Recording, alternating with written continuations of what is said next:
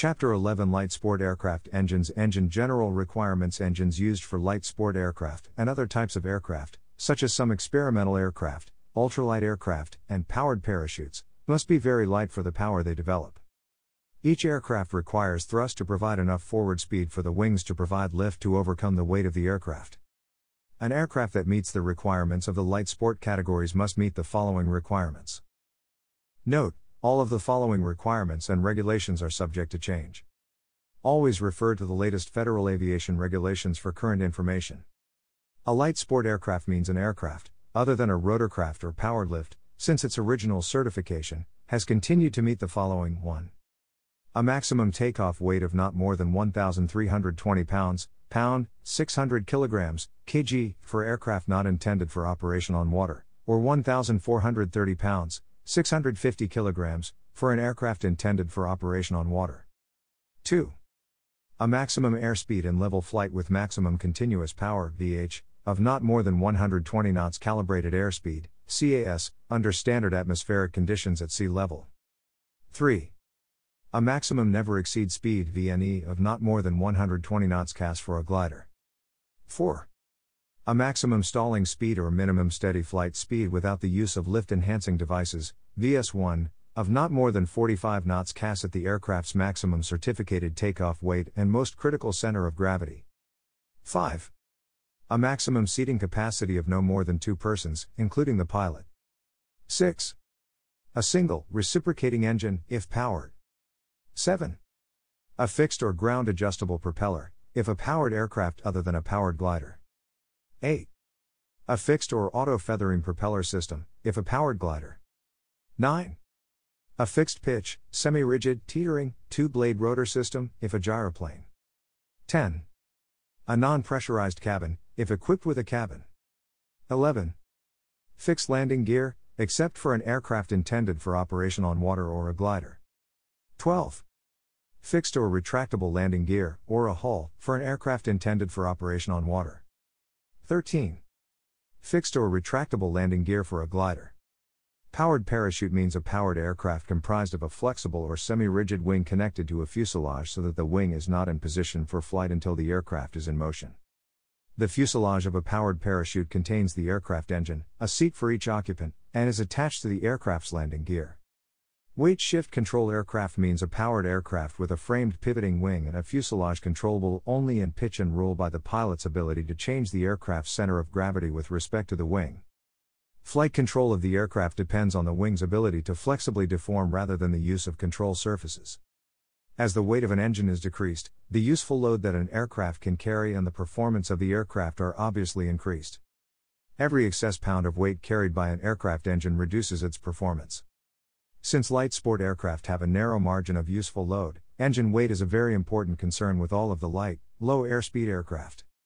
Tremendous gains in reducing the weight of the aircraft engine through improvements in design, operating cycles, and metallurgy have resulted in engines with a much improved power-to-weight ratio.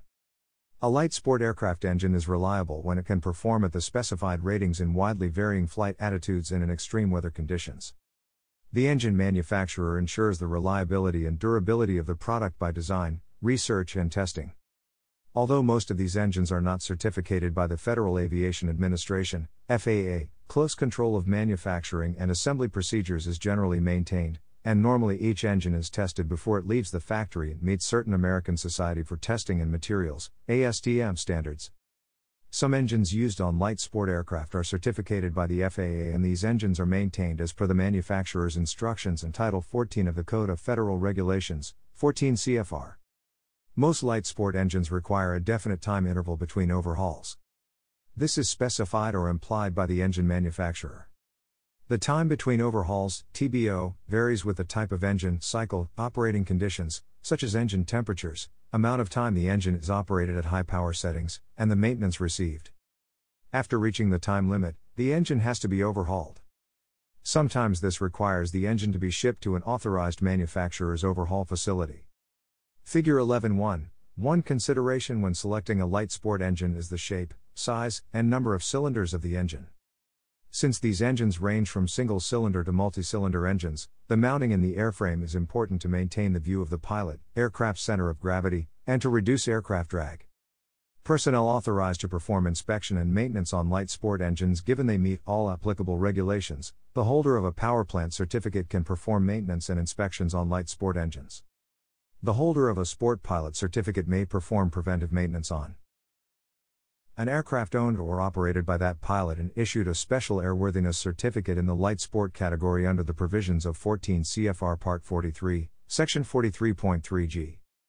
All maintenance must be performed in accordance with 14 CFR Part 65, Section 65.81, which describes specific experience requirements and current instructions for performing maintenance. The following is used to determine eligibility for a repairman certificate, light sport aircraft, and appropriate rating. To be eligible for a repairman certificate, light sport aircraft, you must be at least 18 years old. Be able to read, speak, write, and understand English. If for medical reasons you cannot meet one of these requirements, the FAA may place limits on the repairman certificate necessary to safely perform the actions authorized by the certificate and rating. Demonstrate the requisite skill to determine whether a light sport aircraft is in a condition for safe operation. Be a citizen of the United States, or a citizen of a foreign country who has been lawfully admitted for permanent residence in the United States. To be eligible for a repairman certificate, light sport aircraft, with an inspection rating, the applicant must meet the requirements stated above for a repairman certificate. Complete a 16-hour training course acceptable to the FAA on inspecting the particular class of experimental light sport aircraft for which these privileges are intended to be exercised. To be eligible for a repairman certificate, light sport aircraft, with a maintenance rating, the applicant must meet the requirements stated above for a repairman certificate. Complete a training course acceptable to the FAA on maintaining the particular class of light sport aircraft upon which the privileges are intended to be exercised. The training course must, at a minimum, provide the following number of hours of instruction: for airplane class privileges, 120 hours. Weight shift control aircraft class privileges, 104 hours. Powered parachute class privileges, 104 hours. Lighter than air class privileges, 80 hours. Glider class privileges, 80 hours. The holder of a repairman certificate, light sport aircraft, with an inspection rating may perform the annual condition inspection on a light sport aircraft that is owned by the holder, has been issued an experimental certificate for operating a light sport aircraft under 14 CFR Part 21, Section 21.191I, and is in the same class of light sport aircraft for which the holder has completed the training specified in the above paragraphs. The holder of a repairman certificate, light sport aircraft, with a maintenance rating may approve and return to service an aircraft that has been issued a special airworthiness certificate in the light sport category under 14 CFR Part 21, Section 21.190, or any part thereof, after performing or inspecting maintenance, to include the annual condition inspection and the 100-hour inspection required by 14 CFR Part 91, Section 91.327, preventive maintenance, or an alteration, excluding a major repair or a major alteration on a product produced under an FAA approval. They may perform the annual condition inspection on a light sport aircraft that has been issued an experimental certificate for operating a light sport aircraft under 14 CFR Part 21, Section 21.191I. However, they may only perform maintenance, preventive maintenance, and an alteration on a light sport aircraft for which the holder has completed the training specified in the preceding paragraphs. Before performing a major repair, the holder must complete additional training acceptable to the FAA and appropriate to the repair performed. The holder of a repairman certificate, light sport aircraft, with a maintenance rating may not approve for return to service any aircraft or part thereof unless that person has previously performed the work concerned satisfactorily. If that person has not previously performed that work, the person may show the ability to do the work by performing it under the direct supervision of a certificated and appropriately rated mechanic, or a certificated repairman who has had previous experience in the specific operation concerned. The repairman may not exercise the privileges of the certificate unless the repairman understands the current instructions of the manufacturer and the maintenance manuals for the specific operation concerned. Authorized personnel that meet FAA regulations. All applicable aviation regulatory authority regarding maintenance procedures must be met. Maintenance organizations and personnel are encouraged to contact the manufacturer for more information and guidance on any of the maintenance procedures. It is a requirement that every individual or maintenance provider possess the required special tooling, training, or experience to perform all tasks outlined. Maintenance providers that meet the following conditions outlined below may perform engine maintenance providing they meet all of the following FAA requirements. Knowledge of the specific task as a result of receiving authorized training from a training provider. Previous experience in performing the task and formal instruction from a manufacturer's authorized training facility or on-the-job instruction by a manufacturer's representative. A suitable work environment to prevent contamination or damage to engine parts or modules is needed. Suitable tools and fixtures as outlined in the manufacturer's maintenance manual should be used while performing maintenance requiring such tooling. Reasonable and prudent maintenance practices should be utilized. Types of light sport and experimental engines. Note, all information in this text is for educational illustrational purposes and is not to be used for actual aircraft maintenance. This information is not revised at the same rate as the maintenance manual. Always refer to the current maintenance information when performing maintenance on any engine. Light sport aircraft engines. Light sport/ultralight aircraft engines can be classified by several methods, such as by operating cycles, cylinder arrangement, and air or water cooled. An inline engine generally has 2 cylinders, is 2-cycle, and is available in several horsepower ranges. These engines may be either liquid cooled, air cooled, or a combination of both. They have only one crankshaft that drives the reduction gearbox or propeller directly.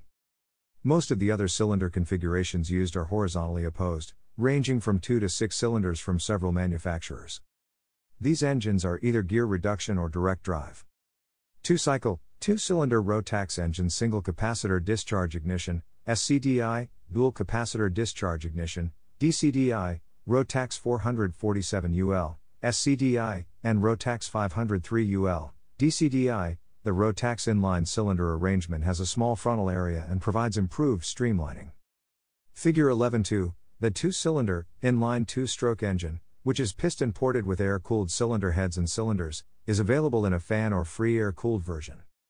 Being a 2-stroke cycle engine, the oil and fuel must be mixed in the fuel tank on some models. Other models use a lubrication system, such as the 503 oil injection lubrication system. This system does not mix the fuel and oil as the oil is stored in a separate tank. As the engine needs lubrication, the oil is injected directly from this tank. The typical ignition system is a breakerless ignition system with a dual ignition system used on the 503, and a single ignition system used on the 447 engine series. Both systems are of a magnetocapacitor discharge design. The engine is equipped with a carburation system with 1 or 2 piston-type carburetors. One pneumatic-driven fuel pump delivers the fuel to the carburetors. The propeller is driven via a flange-connected gearbox with an incorporated shock absorber. The exhaust system collects the exhaust gases and directs them overboard. These engines come with an integrated alternating current AC generator, 12 volts 170 watts, with external rectifier regulator as an optional extra. Rotax 582UL DCDI. The Rotax 582 is a 2-stroke engine, 2-cylinder inline with rotary valve inlet, has liquid-cooled cylinder heads and cylinders that use an integrated water pump. Figure 11.3, the lubrication system can be a fuel/oil mixture or oil injection lubrication. The ignition system is a dual ignition using a breakerless magnetocapacitor discharge design. Dual piston-type carburetors and a pneumatic fuel pump deliver the fuel to the cylinders. The propeller is driven via the prop flange-connected gearbox with an incorporated torsional vibration shock absorber. This engine also uses a standard version exhaust system with an electric starter or manual rewind starter. Description of systems for 2-stroke engines. Cooling system of Rotax 447UL SCDI and Rotax 503UL DCDI. 2 versions of air cooling are available for these engines. The first method is free air cooling, which is a process of engine cooling by an airstream generated by aircraft speed and propeller. The second is fan cooling, which is cooling by an airstream generated by a fan permanently driven from the crankshaft via a V-belt. Cooling system of the Rotax 582UL DCDI engine. Cooling for the Rotax 582 is accomplished by liquid-cooled cylinders and cylinder heads. Figure 11.4, the cooling system is in a 2-circuit arrangement. The cooling liquid is supplied by an integrated pump in the engine through the cylinders and the cylinder head to the radiator. The cooling system has to be installed, so that vapor coming from the cylinders and the cylinder head can escape to the top via a hose, either into the water tank of the radiator or to an expansion chamber. The expansion tank is closed by a pressure cap, with excess pressure valve and return valve. As the temperature of the coolant rises, the excess pressure valve opens, and the coolant flows via a hose at atmospheric pressure to the transparent overflow bottle. When cooling down, the coolant is sucked back into the cooling circuit. Lubrication systems: oil injection lubrication of Rotax 503 UL DCDE, 582 UL DCDI, and 582 UL DCDI. Generally, the smaller two-cycle engines are designed to run on a mixture of gasoline and 2% oil that is pre-mixed in the fuel tank. The engines are planned to run on an oil-gasoline mixture of 150. Other engines use oil injection systems that use an oil pump driven by the crankshaft via the pump gear that feeds the engine with the correct amount of fresh oil. The oil pump is a piston-type pump with a metering system. Diffuser jets in the intake inject pump supplied two-stroke oil with the exact proportion quantity needed. The oil quantity is defined by the engine rotations per minute and the oil pump lever position. This lever is actuated via a cable connected to the throttle cable. The oil comes to the pump from an oil tank by gravity. Note, in engines that use oil injection, the carburetors are fed with pure gasoline, no oil/gasoline mixture. The oil quantity in the oil tank must be checked before putting the engine into service, as the oil is consumed during operation and needs to be replenished. Electric system: the 503 UL DCDI, 582 UL DCDI engine types are equipped with a breakerless, single capacitor discharge ignition unit with an integrated generator. Figure 11.5, the 447 UL SCDI engine is equipped with a breakerless, single capacitor discharge ignition unit with integrated generator. The ignition unit is completely free of maintenance and needs no external power supply. Two charging coils fitted on the generator stator, independent from each other, each feed one ignition circuit. The energy supplied is stored in the ignition capacitor. At the moment of ignition, the external triggers supply an impulse to the control circuits and the ignition capacitors are discharged via the primary winding of the ignition coil. The secondary winding supplies the high voltage for the ignition spark. Fuel system: due to higher lead content in aviation gas, avgas, operation can cause wear and deposits in the combustion chamber to increase. Therefore, avgas should only be used if problems are encountered with vapor lock or if the other fuel types are not available. Caution must be exercised to use only fuel suitable for the relevant climatic conditions, such as using winter fuel for summer operation. Fuel/oil mixing procedure: the following describes the process for fuel/oil mixing. Use a clean approved container of known volume. To help pre-dilute the oil, pour a small amount of fuel into the container. Fill known amount of oil, two-stroke oil ASTM/Coordinating European Council, CEC, standards, APITC classification, for example, Castrol TTS, mixing ratio 150-2% into container. Oil must be approved for air-cooled engines at 50:1 mixing ratio. Agitate slightly to dilute oil with gasoline. Add gasoline to obtain desired mixture ratio. Use fine mesh screen. Replace the container cap and shake the container thoroughly. Then, using a funnel with a fine mesh screen to prevent the entry of water and foreign particles, transfer mixture from container into the fuel tank. Warning: to avoid electrostatic charging at refueling, use only metal containers and ground the aircraft in accordance with the grounding specifications. Oppose light sport, experimental, and certified engines. Many certified engines are used with light sport and experimental aircraft. Generally, cost is a big factor when considering this type of power plant. The certified engines tend to be much more costly than the non-certified engines, and are not ASTM approved. Rotax 912-914 Figure 11.6 shows a typical 4-cylinder, 4-stroke Rotax horizontally opposed engine. The opposed type engine has two banks of cylinders directly opposite each other with a crankshaft in the center. The pistons of both cylinder banks are connected to the single crankshaft. The engine cylinder heads are both liquid-cooled and air-cooled. The air cooling is mostly used on the cylinder. It is generally mounted with the cylinders in a horizontal position. The opposed type engine has a low weight to horsepower ratio, and its narrow silhouette makes it ideal for horizontal installation on the aircraft wings, twin-engine applications. Another advantage is its low vibration characteristics. It is an ideal replacement for the Rotax 582 two-cylinder, two-stroke engine, which powers many of the existing light aircraft, as it is the same weight as the Rotax 582. These engines are ASTM approved for installation into light sport category aircraft, with some models being FAA certified engines. Description of systems: cooling system. The cooling system of the Rotax 914, shown in Figure 11.7, is designed for liquid cooling of the cylinder heads and ram air cooling of the cylinders. The cooling system of the cylinder heads is a closed circuit with an expansion tank. Figure 11.8, the coolant flow is forced by a water pump driven from the camshaft, from the radiator, to the cylinder heads. From the top of the cylinder heads, the coolant passes on to the expansion tank, 1. Since the standard location of the radiator, 2, is below engine level, the expansion tank located on top of the engine allows for coolant expansion. The expansion tank is closed by a pressure cap, 3, with excess pressure valve and return valve. As the temperature of the coolant rises, the excess pressure valve opens and the coolant flows via a hose at atmospheric pressure to the transparent overflow bottle, 4. When cooling down, the coolant is sucked back into the cooling circuit. Coolant temperatures are measured by means of temperature probes installed in the cylinder heads 2 and 3. The readings are taken on measuring the hottest point of cylinder head depending on engine installation. Figure 11.7, fuel system. The fuel flows from the tank, 1, via a coarse filter/water trap, 2, to the 2 electric fuel pumps, 3, connected in series. Figure 11.9, from the pumps, fuel passes on via the fuel pressure control, 4, to the 2 carburetors, 5. Parallel to each fuel pump is a separate check valve, 6, installed via the return line, 7, that allows surplus fuel to flow back to the fuel tank.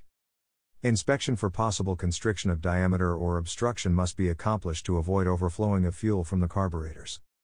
The return line must not have any resistance to flow. The fuel pressure control ensures that the fuel pressure is always maintained approximately 0.25 bar, 3.63 pounds per inch 2, psi, above the variable boost pressure in the airbox and thus, ensures proper operation of the carburetors. Lubrication system. The Rotax 914 engine is provided with a dry, sump force lubrication system with a main oil pump with integrated pressure regulator and an additional suction pump. Figure 11.10, the oil pumps are driven by the camshaft. The main oil pump draws oil from the oil tank, 1, via the oil cooler, 2, and forces it through the oil filter to the points of lubrication. It also lubricates the plain bearings of the turbocharger and the propeller governor. The surplus oil emerging from the points of lubrication accumulates on the bottom of crankcase and is forced back to the oil tank by the blow-by gases. The turbocharger is lubricated via a separate oil line, from the main oil pump. The oil emerging from the lower placed turbocharger collects in the oil sump by a separate pump and is pumped back to the oil tank via the oil line, 3. The oil circuit is vented via bore, 5, in the oil tank. There is an oil temperature sensor in the oil pump flange for reading of the oil inlet temperature. Electric system. The Rotax 914 engine is equipped with a dual ignition unit that uses a breakerless, capacitor discharge design with an integrated generator. Figure 11.11, the ignition unit is completely free of maintenance and needs no external power supply. 2 independent charging coils, 1, located on the generator stator supply 1 ignition circuit each. The energy is stored in capacitors of the electronic modules, 2. At the moment of ignition, 2 each of the 4 external trigger coils, 3, actuate the discharge of the capacitors via the primary circuit of the dual ignition coils, 4. The firing order is as follows, 1 4 2 3. The 5th trigger coil, 5, is used to provide the revolution counter signal. Turbocharger and control system. The Rotax 914 engine is equipped with an exhaust gas turbocharger making use of the energy in the exhaust gas for compression of the intake air or for providing boost pressure to the induction system.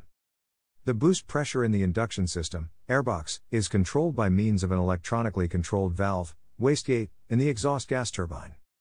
The wastegate regulates the speed of the turbocharger and consequently the boost pressure in the induction system. The required nominal boost pressure in the induction system is determined by the throttle position sensor mounted on the carburetor 2/4. The sensor's transmitted position is linear from 0 to 115%, corresponding to a throttle position from idle to full power. Figure 11.12, for correlation between throttle position and nominal boost pressure in the induction, refer to Figure 11.13. As shown in the diagram, with the throttle position at 108 to 110% results in a rapid rise of nominal boost pressure. To avoid unstable boost, the throttle should be moved smoothly through this area either to full power, 115%, or at a reduced power setting to maximum continuous power. In this range, 108 to 110% throttle position, small changes in throttle position have a big effect on engine performance and speed. These changes are not apparent to the pilot from the throttle lever position. The exact setting for a specific performance is virtually impossible in this range and has to be prevented, as it might cause control fluctuations or surging. Besides the throttle position, overspeeding of the engine and too high intake air temperature have an effect on the nominal boost pressure. If one of the stated factors exceeds the specified limits, the boost pressure is automatically reduced, thus protecting the engine against overboost and detonation. The Turbo Control Unit, TCU, is furnished with output connections for an external red boost lamp and an orange caution lamp for indications of the functioning of the TCU. When switching on the voltage supply, the two lamps are automatically subject to a function test. Both lamps illuminate for 1 to 2 seconds, then they extinguish. If they do not, a check per the engine maintenance manual is necessary. If the orange caution lamp is not illuminated, then this signals that TCU is ready for operation. If the lamp is blinking, this indicates a malfunction of the TCU or its periphery systems. Exceeding of the admissible boost pressure activates and illuminates the red boost lamp continuously. The TCU registers the time of full throttle operation, boost pressure. Full throttle operation for longer than 5 minutes, with the red boost light illuminated, makes the red boost lamp start blinking. The red boost lamp helps the pilot to avoid full power operation for longer than 5 minutes, or the engine could be subject to thermal and mechanical overstress. HKS 700T engine. The HKS 700T engine is a 4-stroke, 2-cylinder turbocharged engine equipped with an intercooler. Figure 11.14, the horizontally opposed cylinders house 4 valves per cylinder, with a piston displacement of 709 cc. It uses an electronic control fuel injection system.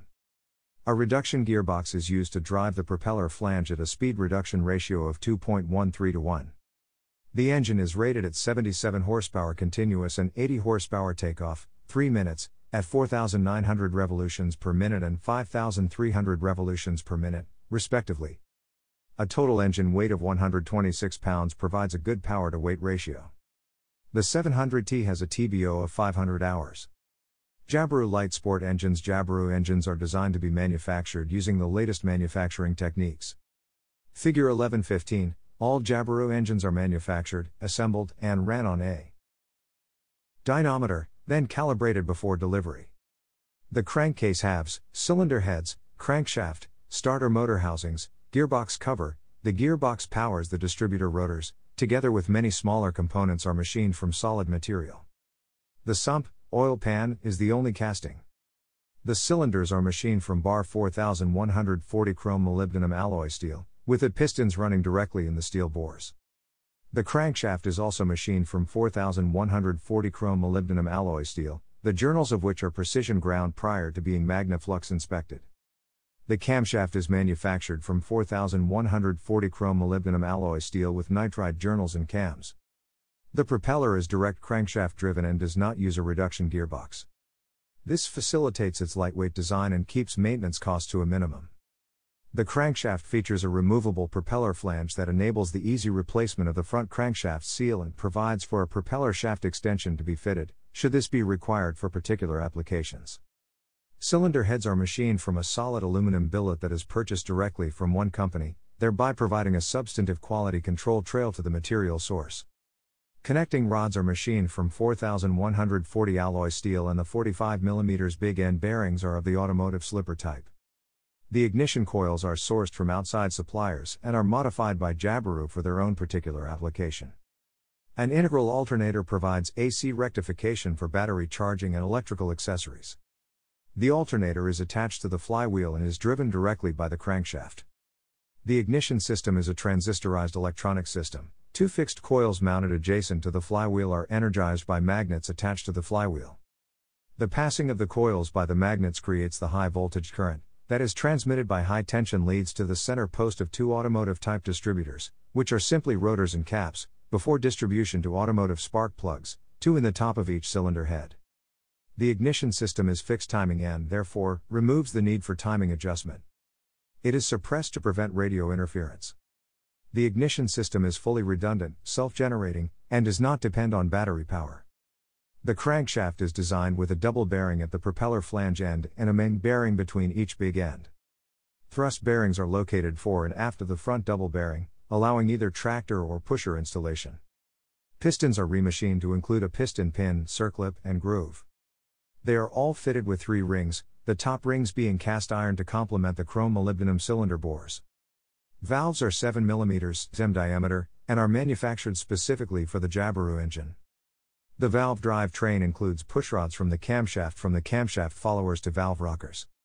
The valves are computer numerical control, CNC, machined from steel billet, induction hardened, polished on contact surfaces, and mounted on a shaft through Teflon coated bronze steel bush.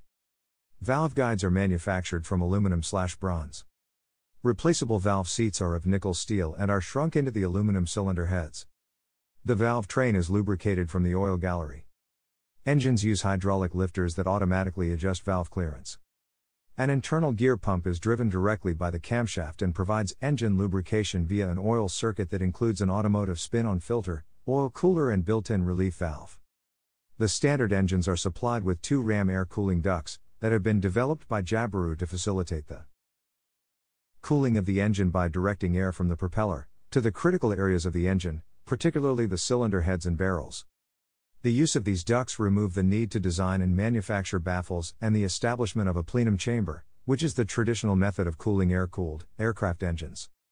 The fact that these baffles and plenum chamber are not required also ensures a cleaner engine installation, which in turn facilitates maintenance and inspection of the engine and engine components.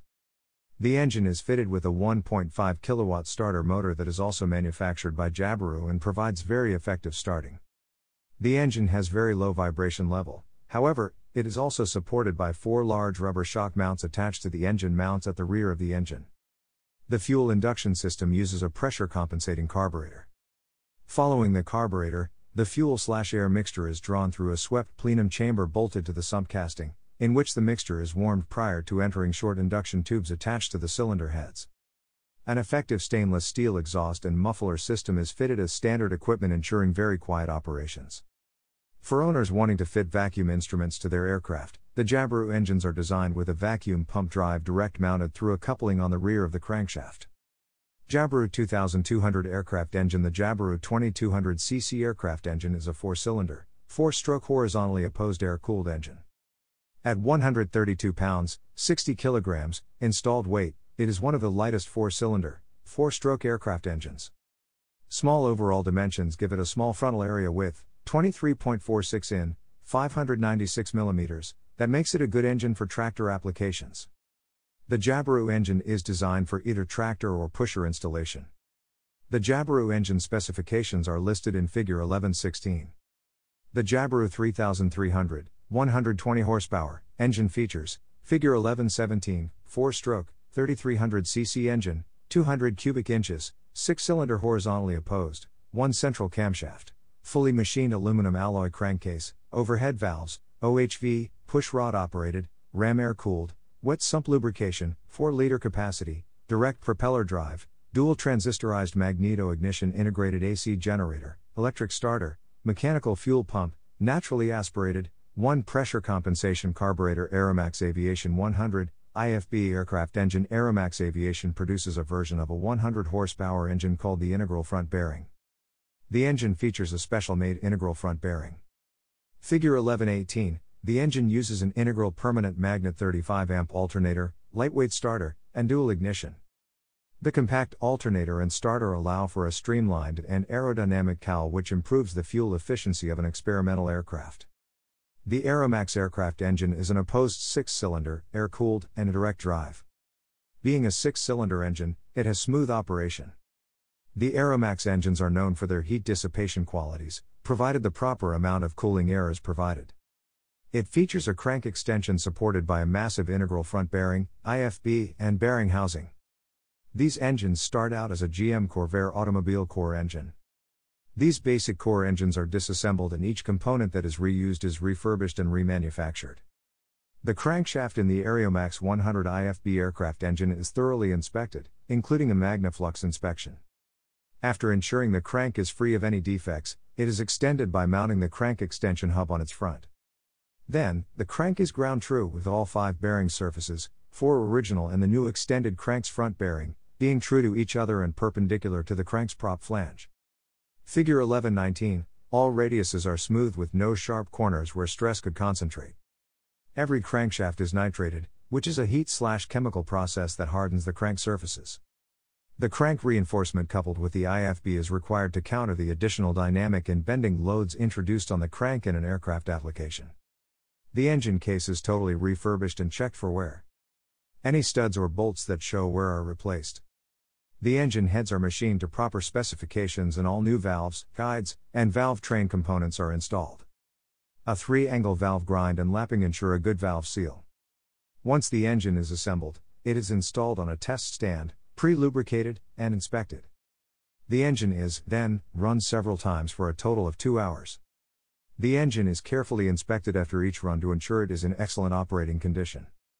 At the end of test running the engine, the oil filter is removed and cut for inspection. Its internal condition is recorded.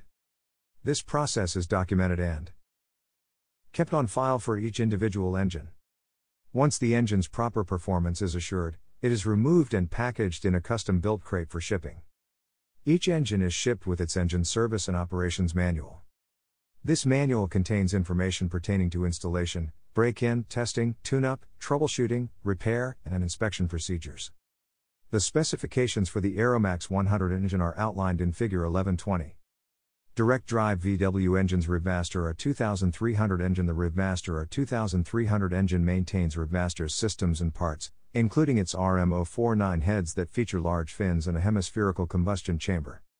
Figure 11.21. It maintains the earlier R2200 engine's top horsepower, 82, at 2,950 revolutions per minute continuous. Figure 11.22. Takeoff power is rated at 85 at 3,350 revolutions per minute. The additional power comes from a bore of 94 mm plus lengthening of the R2200's connecting rods, plus increasing the stroke from 78 to 84 mm. The longer stroke results in more displacement, and longer connecting rods yield better vibration and power characteristics. The lower cruise RPM allows the use of longer propellers, and the higher peak horsepower can be felt in shorter takeoffs and steeper climbs. The Rivmaster's 4-main bearing crankshaft runs on a 60 mm center main bearing, is forged from 4,340 steel, and uses nitride journals. Thrust is handled by the 55 mm number 3 bearing at the propeller end of the crank. Fully utilizing its robust number 4 main bearing, the Rivmaster crank has built-in oil-controlled propeller capability, a feature unique in this horsepower range. Non-wood props are usable with these engines. Moving from the crankcase and main bearings, the cylinders are made by using centrifugally cast chilled iron. The pistons are forged out of high-quality aluminum alloy, machined and balanced in a set of 4. There are 2 sizes of pistons, 92 mm and 94 mm, designed to be compatible with the 78 mm to 82 mm stroke crankshafts. The cylinder set also contains piston rings, wrist pins and locks. The direct drive R2300 uses a dual CDI ignition with 8 coil spark to 8 spark plugs, dual 20 amp alternators, oil cooler, and its proprietary RevFlow carburetor, while introducing the longer cylinders that do not require spacers. The automotive-based bearings, valves, valve springs, and piston rings, among others, make rebuilds easy and inexpensive. Great Plains Aircraft Volkswagen VW conversions. Great Plains Aircraft is one company that offers several configurations of the Volkswagen VW aircraft engine conversion. One very popular model is the front drive long block kits that offer a 4-cycle, 4-cylinder opposed engine with horsepower ranges from approximately 60 to 100. Figure 11.23, the long block engine kits, which are the complete engine kits that are assembled, in the field or can be shipped completely assembled, are available from 1600 cc up through 2276 cc. All the engine kits are built from proven time-tested components and are shipped with a Type 1 VW engine assembly manual. This manual was written by the manufacturer, specifically for the assembly of their engine kits. Also included are how to determine service and maintenance procedures and many tips on how to set up and operate the engine correctly. The crankshaft used in the 2180cc to 2276cc engines is a 82 mm crankshaft made from a forged billet of E4340 steel, machined in Magnaflux twice. The end of the crankshaft features a 1/2-inch fine thread versus a 20 mm thread found on the standard automotive crank. Teledyne Continental 0-200 engine. The 0-200 series engine has become a popular engine for use in light sport aircraft. The 0-200A/B is a 4-cylinder, carbureted engine producing 100 brake HP and has a crankshaft speed of 2,750 revolutions per minute. Figure 1124, the engine has horizontally opposed air-cooled cylinders. The engine cylinders have an overhead valve design with updraft intake inlets and downdraft exhaust outlets mounted on the bottom of the cylinder. The 0200A/B engines have a 201-inch 3 displacement achieved by using a cylinder design with a 4.06-inch diameter bore and a 3.88-inch stroke. The dry weight of the engine is 170.18 pounds without accessories. The weight of the engine with installed accessories is approximately 215 pounds. Developed specifically for light aircraft, the 0200D engine has a dry weight with installed accessories of approximately 199 pounds. The engine is provided with 4 integral rear engine mounts. A crankcase breather port is located on the 1 to 3 side of the crankcase forward of the number 3 cylinder. The engine lubrication system is a wet sump, high-pressure oil system. The engine lubrication system includes the internal engine-driven pressure oil pump, oil pressure relief valve, pressure oil screen mounted on the rear of the accessory case and pressure instrumentation. A fitting is provided at the 1 to 3 side of the crankcase for oil pressure measurement. The oil sump capacity is 6 quarts maximum. The 0200A/B induction system consists of an updraft intake manifold with the air intake and throttle mounted below the engine. Engine manifold pressure is measured at a port located on the 2 to 4 side of the intake air manifold. The 0200A/B is equipped with a carburetor that meters fuel flow as the flight deck throttle and mixture controls are changed. Lycoming 0 to 233 series light sport aircraft engine. Lycoming Engines, a Textron Incorporated company, produces an experimental non-certified version of its 233 series light sport aircraft engine. Figure 1125, the engine is light and capable of running on unleaded automotive fuels, as well as gas. The engine features dual CDI spark ignition, an optimized oil sump, a streamlined accessory housing, hydraulically adjusted tappets, a lightweight starter, and a lightweight alternator with integral voltage regulator. It has a dry weight of 213 pounds, including the fuel pump, and offers continuous power ratings up to 115 horsepower at 2,800 revolutions per minute. In addition to its multi-gasoline fuel capability, it has proven to be very reliable with a TBO of 2,400 hours. The initial standard version of the engine is carbureted, but fuel-injected configurations of the engine are also available. General maintenance practices on light sport Rotax engines. Some specific maintenance practices that differ from conventional certified engines is covered for background and educational acquaintance purposes only. Always refer to the current manufacturer's information when performing maintenance on any engine. Safety regulations must be adhered to ensure maintenance personnel safety when performing maintenance and service work on any engine installation. The following information should be followed while performing maintenance. The ignition should be off and the ignition system grounded with the battery disconnected. Secure the engine against unintentional operation. During maintenance work that requires ignition on and battery connected, secure the propeller against unintentional turning by hand, and secure and observe a propeller safety zone. This precautionary measure serves to avoid any injuries in case of an unintentional start of the engine, which can result in injuries or death. Remember, as long as the ground cable, lead, is not properly connected to ground, the ignition is switched on, hot. Prevent contamination, such as metal chips, foreign material, and/or dirt, from entering the cooling, lubricating, and fuel system during maintenance. Severe burns and scalds may result if the engine is not allowed to cool down to outside air temperature before starting any work. Before reusing disassembled parts, clean with a suitable cleaning agent, check and refit per instructions. Before every reassembly, check for missing components. Only use adhesives, lubricants, cleaning agents, and solvents listed for use in the maintenance instructions. Observe the tightening torques for screws and nuts. Over torque or too loose connection could cause serious engine damage or failure. The following are some general maintenance practices that provide for safety and good technique. Work only in a non-smoking area and not close to sparks or open flames. Always use the specified tools. During disassembling/reassembling, the removal of any safety items, for example, safety wiring, self-locking fastener, must always be followed with replacement of a new one. Once loosened, always replace self-securing locking nuts. Use clean screws and nuts only and inspect face of nuts and thread for damage. Check the contact faces and threads for damage and replace if any damage is detected. At reassembly of the engine, replace all sealing rings, gaskets, securing elements, O-rings, and oil seals. At disassembly of the engine, Mark the engine's components as necessary to provide for locating the original position of the part. Parts should be replaced in the same position upon reassembly. Any used components have wear patterns that should be replaced or matched if reused. Ensure that these marks are not erased or washed off. To perform maintenance, the technician must follow the manufacturer's instructions. Obtain, read, and understand the information pertaining to servicing of the light sport or experimental engine. Maintenance schedule procedures and maintenance checklist. All stated checks are visual inspections for damage and wear, unless otherwise stated. All listed work must be carried out within the specified period. For the intervals between maintenance work, a tolerance of plus or 0 hour is permissible, but these tolerances must not be exceeded.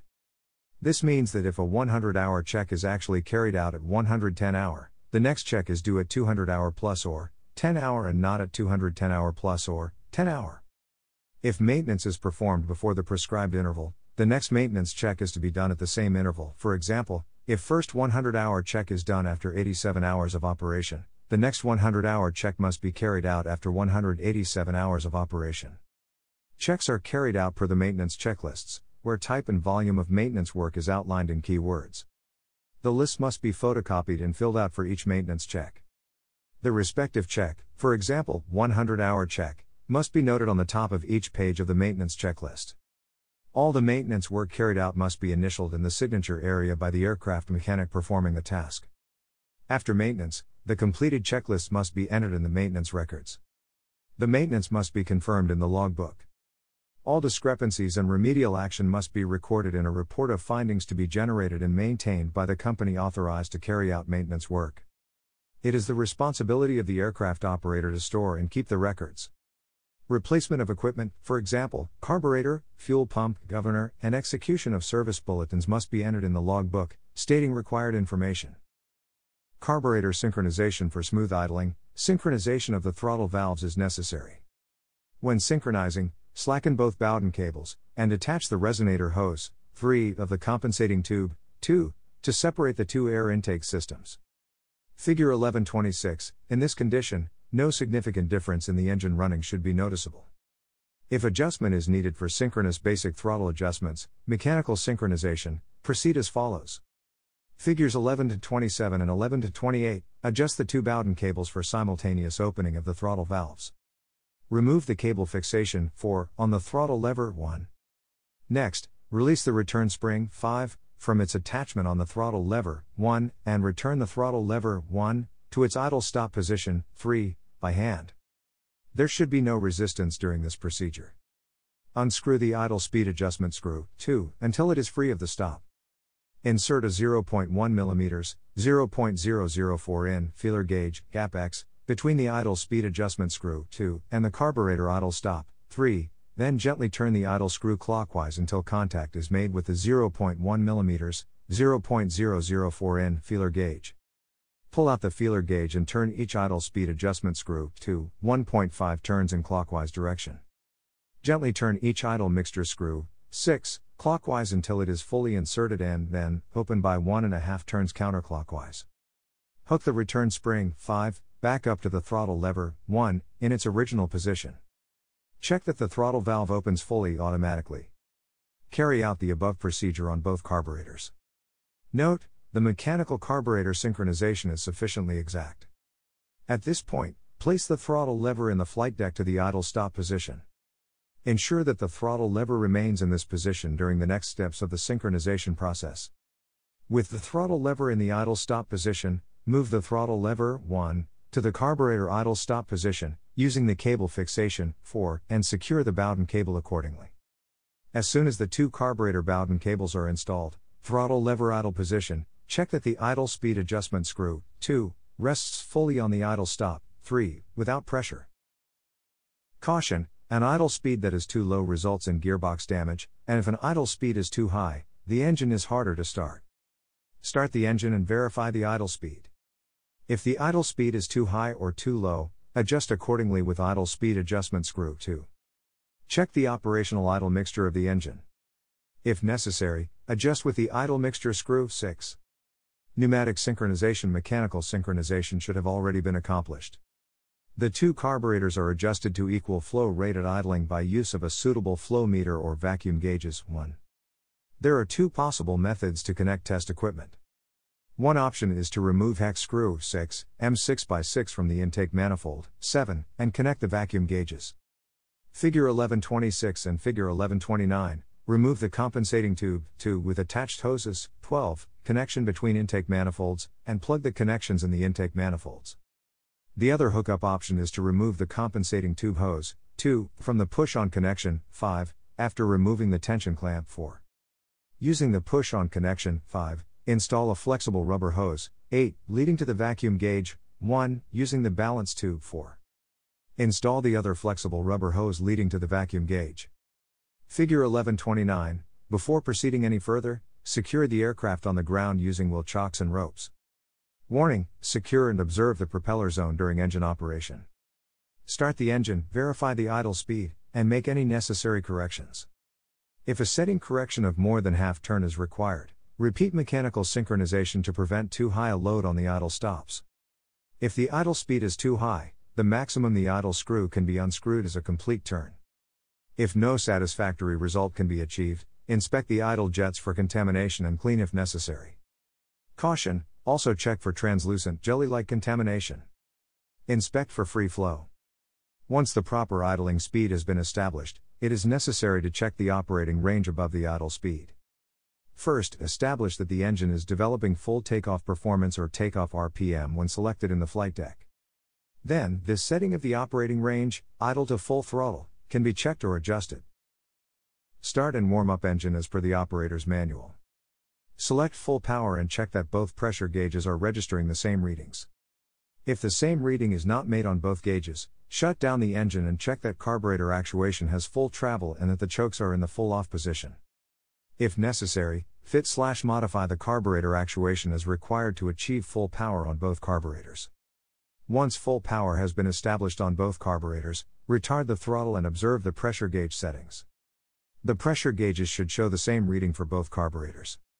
Discrepancies must be compensated for by adjusting the off-idle adjustment. 7. Figure 1127, the carburetor with the lower indication must be advanced to match the higher one. This is done by shutting down the engine and loosening the lock nut on the Bowden cable and screwing the off-idle adjustment in by half turn, then tightening the lock nut and retesting the engine. Final idle speed adjustment may be required by resetting the idle speed adjustment screws. 2. Figure 1127, equal adjustment must be made on both carburetors. Any major adjustments require retesting to verify all parameters mentioned in this procedure are within limits. Install compensation tube assembly on the engine in reverse sequence of removal. Any minor differences in balance at idle speed is compensated for. Always follow the instructions of the instrument manufacturer. Idle speed adjustment: if satisfactory idle speed adjustment cannot be achieved, inspection of the idle jet or additional pneumatic synchronization is necessary. Always carry out idle speed adjustment when the engine is warm. Basic adjustment of the idle speed is first accomplished by using the idle speed adjustment screw to the throttle valve. Figure 1127, optimizing engine running. Optimizing the engine run is necessary only if not accomplished at carburetor synchronization. Close the idle mixture screw 6 by turning clockwise to screw in fully and then opening again by 1.5 turns counterclockwise. Figures 11 to 27 and 11 to 28, starting from this basic adjustment, the idle mixture screw 6 is turned until the highest motor speed is reached. The optimum setting is the middle between the two positions, at which an RPM drop is noticed. Readjustment of the idle speed is carried out using the idle speed adjustment screw 2, and, if necessary, by slightly turning the idle mixture screw again. Turning the idle mixture control screw in a clockwise direction results in a leaner mixture, and turning counterclockwise in a richer mixture. Checking the carburetor actuation: the Bowden cables should be routed in such a way that carburetor actuation is not influenced by any movement of the engine or airframe, thus possibly falsifying idle speed setting and synchronization. Figure 1130, each carburetor is actuated by two Bowden cables.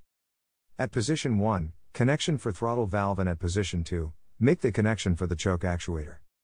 The Bowden cables must be adjusted so that the throttle valve and the choke actuation of the starting carburetor can be fully opened and closed. Bowden cables and lever must operate freely and not jam. Warning: with carburetor actuation not connected, the throttle valve is fully open. The initial position of the carburetor is full throttle. Never start the engine with the actuation disconnected. Inspect Bowden cables and levers for free movement. Cables must allow for full travel of lever from stop to stop. Adjust throttle cables to a clearance of 1 mm, 0.04 in. Inspect and lubricate linkage on carburetor and carburetor joints with engine oil. Inspect return springs, 3, and engagement holes for wear. Lubrication system oil level check. Always allow engine to cool down to ambient temperature before starting any work on the lubrication system. Severe burns and scalds may result from hot oil coming into contact with the skin. Switch off ignition and remove ignition key. To assure that the engine does not turn by the starter, disconnect the negative terminal of aircraft battery.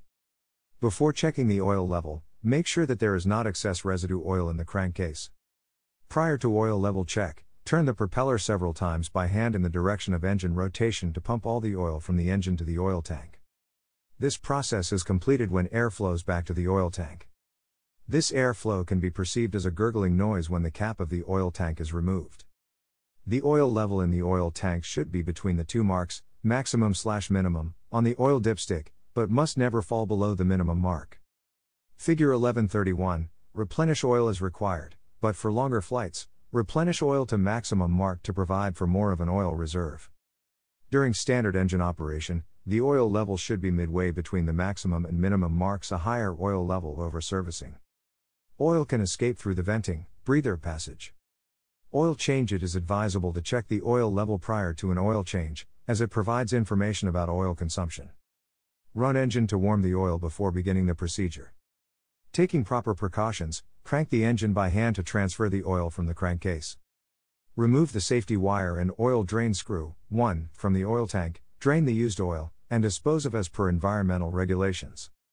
Figure 1132, remove and replace oil filter at each oil change. It is not necessary to remove oil lines and other oil connections. Draining the suction lines, oil cooler, and return line is not necessary and must be avoided, as it results in air entering the oil system. Replacement of the oil filter and the oil change should be accomplished quickly and without interruption to prevent a draining of the oil system and the hydraulic tappets. Compressed air must not be used to blow through the oil system, or oil lines, oil pump housing, oil bores in the housing. Replace the oil drain screw, torque and safety wire. Only use the appropriate oil in accordance with the latest operator's manual and service instruction. The engine must not be cranked when the oil system is open. After the oil change is accomplished, the engine should be cranked by hand in the direction of engine rotation, approximately 20 turns, to completely refill the entire oil circuit. Cleaning the oil tank. Cleaning the oil is optional and requires venting of the oil system. It is only necessary to clean the oil tank in the inner parts if there is heavy oil contamination. The procedure for cleaning the oil tank is shown in Figure 1132. Detach the profile clamp, 2, and remove the oil tank cover, 3, together with the O-ring, 4, and the oil lines. Remove the inner parts of the oil tank, such as the baffle insert, 5, and the partition, 6. Clean oil tank, 8, and inner parts, 5, 6, and check for damage. Be aware that incorrect assembly of the oil tank components can cause engine faults or engine damage. Replace the drain screw with a new sealing ring, 7, and tighten to 25 Nm, Nm 18.5 feet per pound, and safety wire. Reassemble the oil tank by following the same steps in reverse order. Inspecting the magnetic plug. Remove the magnetic plug and inspect it for accumulation of chips. Figure 1133, the magnetic plug, torque screw is located on the crankcase between cylinder 2 and the gearbox. This inspection is important because it allows conclusions to be drawn on the internal condition of the gearbox and engine, and reveals information about possible damage. If a significant amount of metal chips are detected, the engine must be inspected, repaired, or overhauled. Steel chips in low numbers can be tolerated if the accumulation is below 3 mm, 0.125 in. Figure 1133, in the case of unclear findings, flush the oil circuit and fit a new oil filter. Afterwards, conduct an engine test run and inspect the oil filter once more. If there are larger accumulations of metal chips on the magnetic plug, the engine must be repaired or overhauled in accordance with the manufacturer's instructions for continued airworthiness. A detailed inspection of affected engine components must be performed. If the oil circuit is contaminated, replace the oil cooler and flush the oil circuit, then trace the cause and remedy the situation. If the magnetic chip is found to have no metal, then clean and reinstall. Tighten the plug to a torque of 25 Nm, 18.5 feet per pound. Safety wire the plug and inspect all systems for correct function. Checking the propeller gearbox. The following free rotation check and friction torque check are necessary only on certified engines and on engines with the overload clutch as an optional extra. Engines without the overload clutch, slipper clutch, still incorporate the torsional shock absorption. This design is similar to the system with overload clutch, but without free rotation. For this reason, the friction torque method cannot be applied on engines without the overload clutch. Checking the friction torque in free rotation. Fit the crankshaft with a locking pin. Figure 1134, with the crankshaft locked, the propeller can be turned by hand 15 or 30 degrees, depending on the profile of the dog gears installed. This is the maximum amount of movement allowed by the dog gears in the torsional shock absorption unit. Warning: ignition off and system grounded. Disconnect negative terminal of aircraft battery. Turn the propeller by hand back and forth between ramps, taking into consideration the friction torque. No odd noises or irregular resistance must be noticeable during this movement. Attach a calibrated spring scale to the propeller at a certain distance, L, from the center of the propeller. Measure the force required to pull the propeller through the 15 or 30 degree range of free rotation. Calculate friction torque Nm by multiplying the force newtons, N or pounds, pound, obtained on the spring scale by the distance the scale is attached from the center of the propeller, L.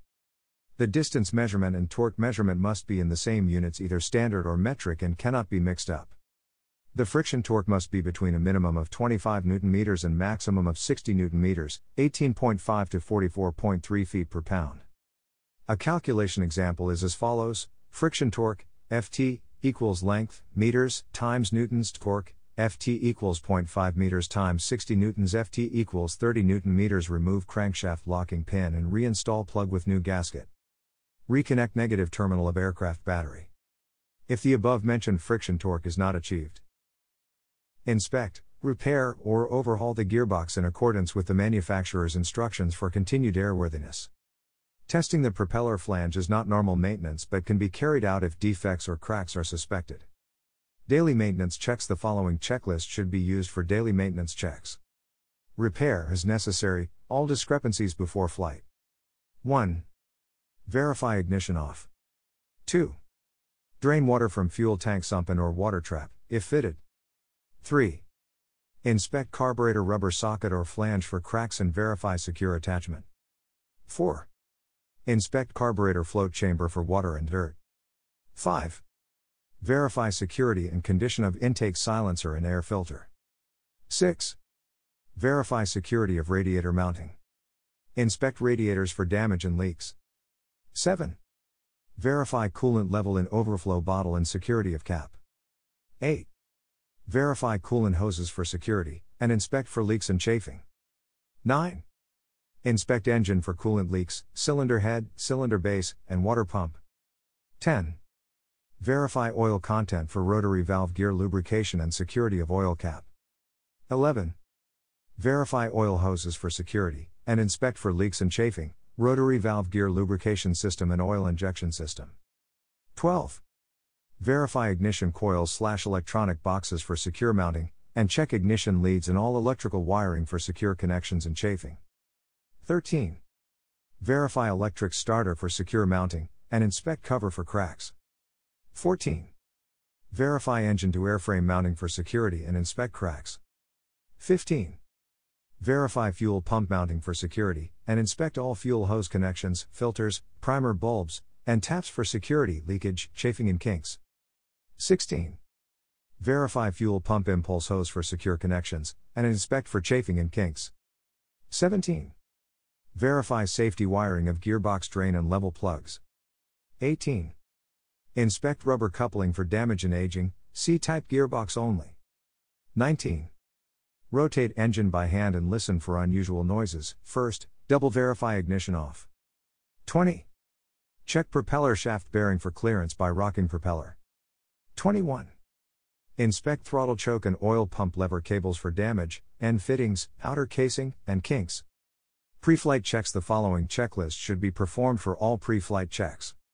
Repair is necessary, all discrepancies and shortcoming before flight. 1. Verify ignition off. 2. Check fuel content. 3.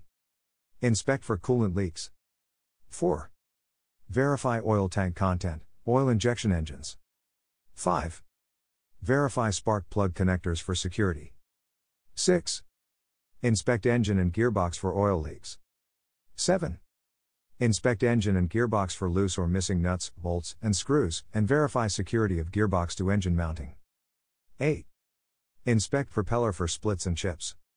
If any damage, repair and/or rebalance before use. 9. Verify security of propeller mounting. 10. Check throttle, oil injection pump, and choke actuation for free and full movement. 11. Verify that cooling fan turns when engine is rotated, air-cooled engines. 12. Inspect exhaust for cracks, security of mounting springs, and hooks for breakage and wear, and verify safety wiring of springs. 13. Start engine after assuring that area is clear of bystanders. 14. Single ignition engines, check operation of ignition switch, flick ignition off and on again at idling. 15. Dual ignition engines, check operation of both ignition circuits. 16. Check operation of all engine instruments during warm-up. 17. If possible, visually check engine and exhaust for excessive vibration during warm-up, indicates propeller out of balance. 18. Verify that engine reaches full power RPM during takeoff roll. Troubleshooting and abnormal operation. The information in this section is for training purposes and should never be used for maintenance on the actual aircraft. Only qualified personnel, experienced two-stroke technicians, trained on this particular type of engine are allowed to carry out maintenance and repair work. If the following information regarding the remedy of the malfunction does not solve the malfunction, contact an authorized facility. The engine must not be returned to service until the malfunction is rectified.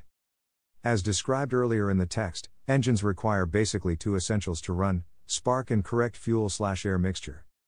The majority of problems quite often are a simple lack of one or the other. Troubleshooting. Follow an organized method of troubleshooting. This facilitates the identification of discrepancies or malfunctions. Fuel. Start by checking the supply, tank fittings, loose, filter, plugged, and float chamber fouled. Spark. Check for spark at the spark plugs. Problems of a more complex nature are best left to an engine technician. The following are examples of engine troubles and potential fixes. Engine keeps running with ignition off. Possible cause: overheating of engine. Remedy: let engine cool down at idling at approximately 2000 engine RPM. Knocking under load. Possible cause: octane rating of fuel too low. Remedy: use fuel with higher octane rating. Possible cause: fuel starvation, lean mixture. Remedy: check fuel supply. Abnormal operating. Exceeding the maximum admissible engine speed. Reduce engine speed. Any overage of the maximum admissible engine speed must be entered by the pilot into the logbook, stating duration and extent of overspeed. Exceeding of maximum admissible cylinder head temperature. Reduce engine power, setting to the minimum necessary, and carry out precautionary landing. Any exceeding of the maximum admissible cylinder head temperature must be entered by the pilot into the logbook, stating duration and extent of excess temperature condition. Exceeding of maximum admissible exhaust gas temperature. Reduce engine power, setting to the minimum necessary, and carry out precautionary landing. Any exceedance of the maximum admissible exhaust gas temperature must be entered by the pilot into the logbook, stating duration and extent of excess temperature condition. Engine preservation. If the engine is not going to be used for an extended period of time, certain measures must be taken to protect engine against heat, direct sunlight corrosion, and formation of residues. In particular, the water bonded by the alcohol in the fuel causes increased corrosion problems during storage. After each flight, activate choke for a moment before stopping engine. Close all engine openings like exhaust pipe, venting tube, and an air filter to prevent entry of contamination and humidity. For engine storage of 1 to 4 weeks, proceed with preservation prior to engine stop or on the engine at operating temperature. Let the engine run at increased idle speed. Shut the engine down and secure against inadvertent engine start. Remove air filters and inject approximately 3 cubic centimeters of preservation oil or equivalent oil into the air intake of each carburetor. Restart the engine and run at increased idle speed for 10 to 15 seconds. Shut engine down and secure against inadvertent engine start. Close all engine openings, such as exhaust pipe, venting tube, and air filter, to prevent entry of contamination and humidity. For engine storage of engine for longer than 4 weeks and up to 1 year, proceed with preservation prior to engine stop and on the engine at operating temperature. Let the engine run at increased idle speed. Remove air filters and inject approximately 6 cubic centimeters of preservative oil or equivalent oil into the air intake of each carburetor. Stop the engine. Remove spark plugs and inject approximately 6 cubic centimeters preservation oil or equivalent oil into each cylinder and slowly turn crankshaft 2 to 3 turns by hand to lubricate top end parts. Replace and retorque the spark plugs. Drain gasoline from float chambers, fuel tank, and fuel lines. Drain coolant on liquid-cooled engines to prevent any damage by freezing. Lubricate all carburetor linkages using the proper lubricates. Close all openings of the engine, such as exhaust pipe openings, venting tube, and air intake, to prevent entry of any foreign material and humidity. Protect all external steel parts by spraying with engine oil. General maintenance practices for the light sport Jabiru engines. Note: some specific maintenance practices that differ from conventional certified engines is covered for background and educational acquaintance purposes only. Always refer to the current manufacturer's information when performing maintenance on any engine. Engine and engine compartment inspection: check for oil, fuel exhaust, and induction leaks and clean the entire engine and compartment before inspection. Check flywheel screw tensions to 24 foot-pounds. Check the carburetor air filter and clean it by removing it from the intake housing and blowing compressed air against the direction of the intake flow. For operation in heavy dust conditions, clean air filter at shorter intervals than recommended for normal conditions. A clogged filter reduces engine performance, as well as promotes premature engine wear. The engine baffles and air ducts should be checked for condition and functionality. 2 methods can be used to check the cylinder's compression. The compression gauge method is used to measure compression using a compression tracer. Readings are taken with a fully open throttle valve at engine oil temperature between 30 degrees Celsius and 70 degrees Celsius, 90 degrees Fahrenheit to 160 degrees Fahrenheit. If readings are below 6 bar, 90 pounds per square inch, a check of the pistons, cylinders, valves, and cylinder heads must be undertaken. The second method uses the pressure differential test. Check using a maximum allowable pressure loss is 25%. As an alternative to a compression test, a pressure differential test, leak down, can be accomplished.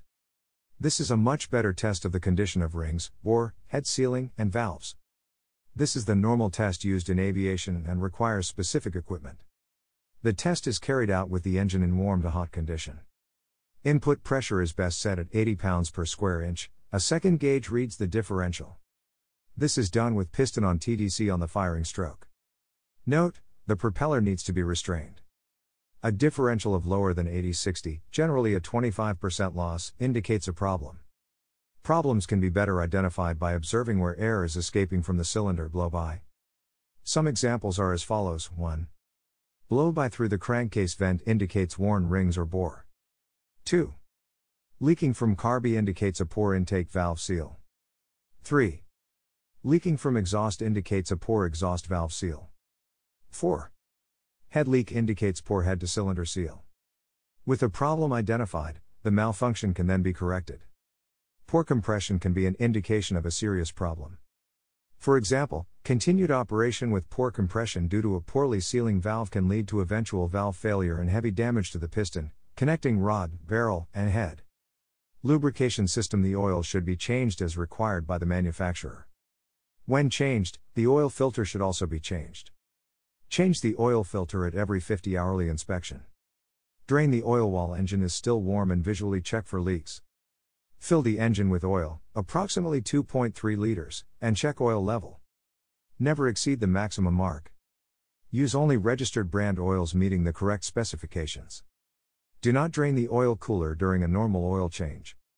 The cooler holds only a small amount of old oil that has negligible effect on the new oil. Taking the hoses on and off the cooler can prematurely age the oil lines and lead to hoses slipping off the cooler. Carburetor adjustment and checks: to adjust the engine's idle speed, adjust the idle stop screw, 7 mm screw, against throttle lever.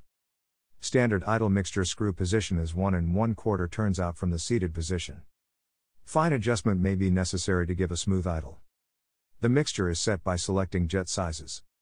As supplied, the engine has jets to suit a majority of installations. However, the mixture may be affected by operation with a propeller that does not meet the requirements listed in the installation manual or by ambient temperature extremes. If an engine is to be used in these situations, an exhaust gas temperature, EGT, gauge should be fitted and monitored against the limits specified above. Do not change carburetor settings if EGT readings fall outside the range given without consulting with Jabiru Aircraft or a local authorized representative. The carburetor automatically adjusts the mixture to account for altitude. Visual inspection should include checks for carburetor joint degradation and carburetor linkage for full and free movement, correct positioning of stops and security. Spark plugs. When plugs are removed from a warm engine, the inspection of the tip of the spark plug can be used to indicate the health of the engine. If the tip of the plug is a light brown color, the plug is operating correctly. A black velvet, sooty-looking plug tip generally is an indication of an overly rich mixture. Check the choke and the air filter and intake. If the firing end tip is covered with oil, it is an indication of too much oil in the combustion chamber. Check for worn piston rings and cylinder walls. When servicing the spark plugs, do not use steel or brass brushes for cleaning and never sandblast plugs. Clean the spark plugs with plastic brush and a solvent. Check electrode gap in, if necessary, adjust to 0.55 to 0.6 mm, 0.022 and 0.024 in, by carefully bending the electrode. Use the recommended plugs, NGKD9 Ya, and place a suitable anti-seize compound on threads of the plug before installing them in the engine. Tighten spark plugs when the engine is cold and adjust engine to the correct torque value. Reconnect the ignition lead. Exhaust system. Visually check the exhaust system for security of mounting, damage, rubbing, leaks, and general condition. Check nuts and bolts for tightness and condition, re-torque and replace if necessary. Head bolts. Check the head bolt torque after 5 hours of operation, and again after 10 hours of operation. The bolts should, thereafter, be checked annually. Head bolts torque when cold to 20 feet per pound. Tachometer and sender. Many apparent engine problems can be caused through inaccurate tachometers. Where engine performance is observed to be outside limits, the tachometer should be checked against a calibrated instrument. Tachometer sender gap is 0.4 mm, 0.016 inches. The sender must have at least 60% covered by the tags fitted to the gearbox side of the flywheel. Ensure both tags are equal distance from sender. Engine inspection charts. Note, read all inspection requirement paragraphs prior to using these charts. Figure 1135.